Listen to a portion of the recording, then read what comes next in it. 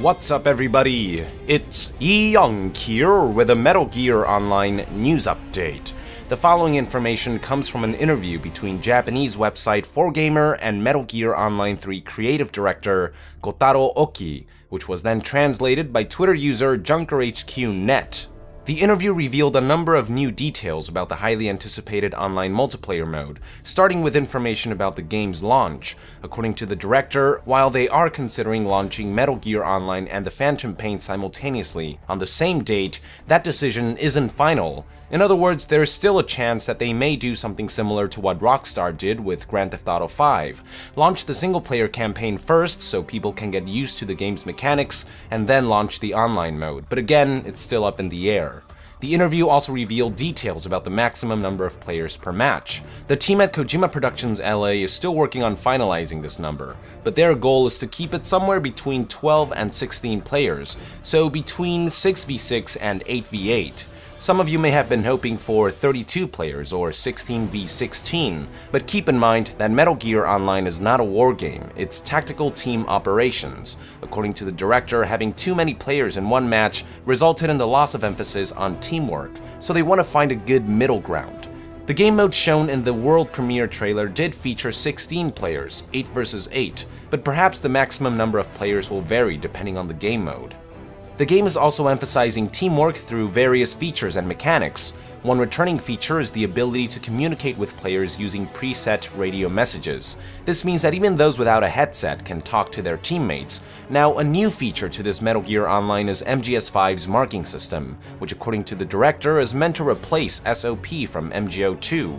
Using this feature, players can mark enemy players through the binoculars and other means just like in the single-player mode, and this information is shared with teammates. He also noted that like in MGS5, gaining and sharing intel will be a key aspect to achieving victory.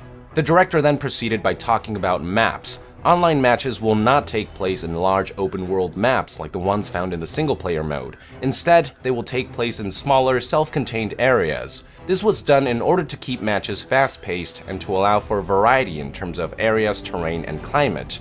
And speaking of climate, MGO3's maps will feature dynamic weather like their single-player counterparts, meaning players may experience sandstorms or rainstorms in the middle of matches.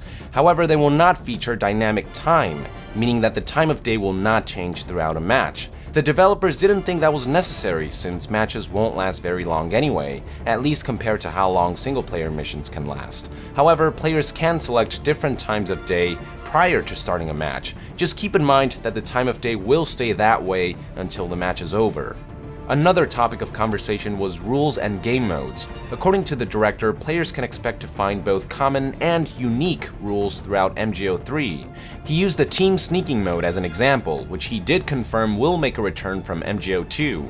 And like in MGO2, the attacking team will be equipped with non-lethal weapons and stealth suits, while the defending team will be equipped with lethal weapons. Unfortunately, the director didn't confirm any other game modes, but I think it's safe to expect typical ones like Deathmatch and Team Deathmatch, as well as new and unique modes specific to MGO3. One small gameplay feature that was touched upon was the ability to take selfies. Those who saw the trailer may recall the section at the end showing Snake taking a selfie with Ocelot. The director confirmed that it wasn't just meant to be a funny gag, it's a feature that they are planning to implement in the game. The interview then proceeded with talk about how beginners can enjoy the game. The developers wanted to make sure that even those who weren't good at shooting could somehow contribute to the team. An example that the director gave was that beginners could stay back and use their binoculars to mark targets, while advanced players could take point. It's good to know that the team is making MGO3 as accessible as possible.